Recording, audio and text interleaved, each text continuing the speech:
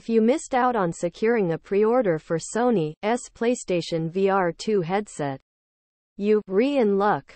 The PlayStation Direct Store no longer requires an invitation to place a PS VR2 pre-order.you and even have to wait for months to get your hands on the next-gen PS5 headset either. As The Verge points out, as things stand, Sony expects to deliver the difference between its February 22 launch date and February 28. The initial wave of pre-orders required would be PSVR2 owners to register their styling and hope they got an invitation from Sony.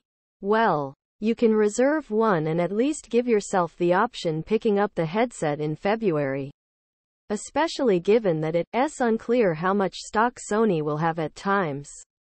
Garmin could always cancel a difference if you change your mind.you. Have to dig deep into my pocket to actually buy a PSVR2. The headset costs $550 and you need a PS5 to actually use the thing. Games from the original PSVR aren't compatible with the 1-gram model either. So you need to build a fresh library of games or hope developers offer free PSVR2 upgrades. So just confirm that it's bringing Moss and Moss Bookie to PSVR2.